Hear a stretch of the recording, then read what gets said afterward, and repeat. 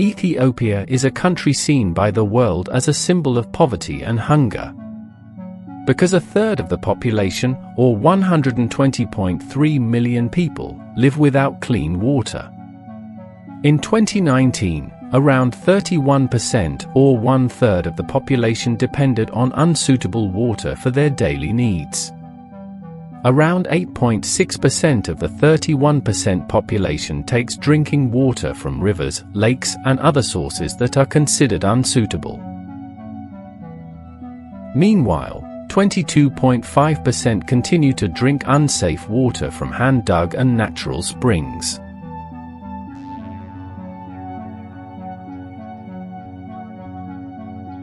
Apart from the lack of sources of consumable water, around 22.35% of people in Ethiopia defecate in the open. Fields, forests, or rural areas are used as open bathrooms. Next, the dirt is exposed to rainwater and then carried to rivers, springs, ponds, and swamps. There, many people collect water to drink. As a result, families who drink polluted water suffer from waterborne diseases and have to pay high prices for treatment in hospitals and clinics. In a global view, open defecation is a sign of extreme poverty, where, in 2000, almost 80% of Ethiopians use toilets outdoors and in the open. Beyond the negative image of the country of Ethiopia, this country, which is located in East Africa with an area of 1,104,300 square kilometers, has a variety of interesting facts. Ethiopia is one of the oldest countries in the world, founded around 980 BC. It is even believed that this country is the birthplace of Christian civilization. The existence of archaeological artifacts found in Ethiopia proves that Christianity has been an official religion in Ethiopia since 324 AD and made this country a Christian country before Rome. Ethiopia is one of two countries in Africa that was never colonized by a European colonial power.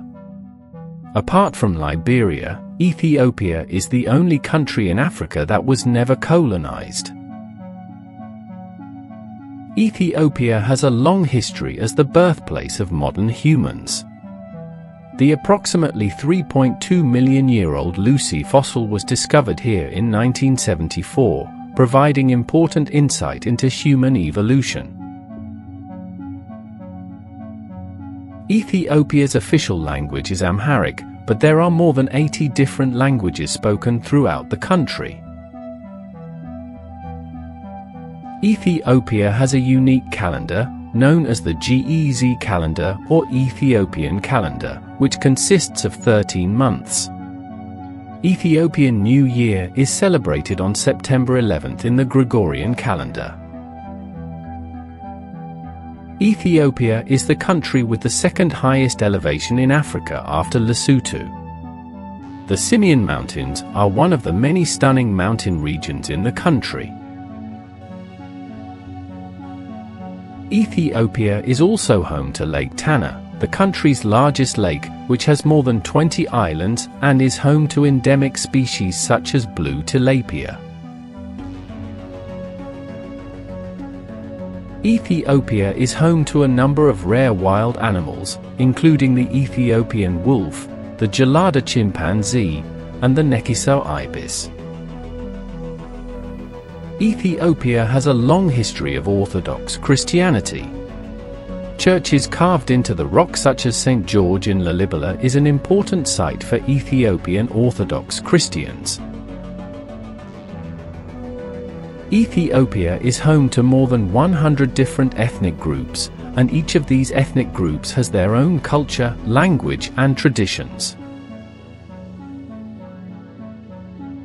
Kofe, the word used around the world to describe coffee beans, comes from the Ethiopian Amharic language. Ethiopia is one of the world's largest coffee producers, and coffee is an important part of their culture. The traditional coffee ceremony is known as the coffee ceremony. Lalibela, a small town in Ethiopia, is famous for its complex of rock-carved churches, which is one of the UNESCO World Heritage Sites. Ethiopia is home to Simien National Park, which is one of the oldest national parks in the world and protects a number of rare species such as the Ethiopian wolf and mountain kudu.